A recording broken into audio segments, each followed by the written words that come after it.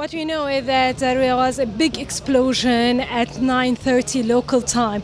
It targeted the convoy, as you mentioned, of an ex-minister, Mohammed Chatah, who belongs to the opposition bloc, the 14th of March bloc. He was on his way to a meeting for the bloc when his convoy was targeted along this road. This is a very posh area in Beirut. It's not residential, but it's a vital road that links different sides, different areas in the city, in the capital.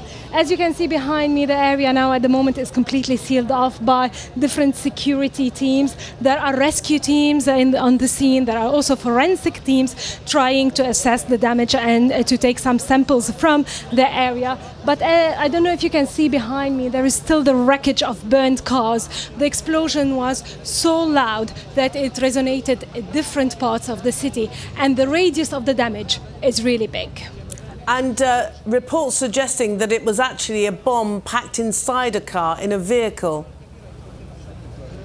At the moment, all these information are mere speculations. We don't have any confirmation about what exactly happened, the nature of the blast, or whether it was a bomb attack or even a suicide attack. We heard plenty of reports, but until we hear some confirmation from official sides, we can only say that these are mere speculations. And also 5 other people killed?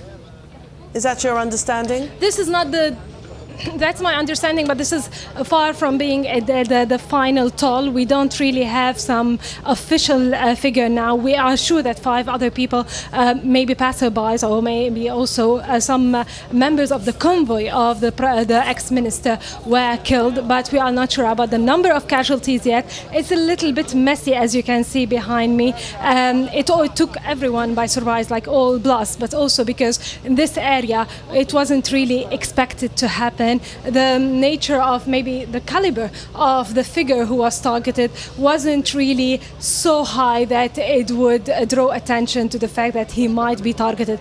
It's maybe for what he represents, for the bloc he belongs to, that this message was sent. Having said that, who could possibly be targeting him? Mohammed Chatah, as you say, maybe not as high profile a target as has been the case in the past.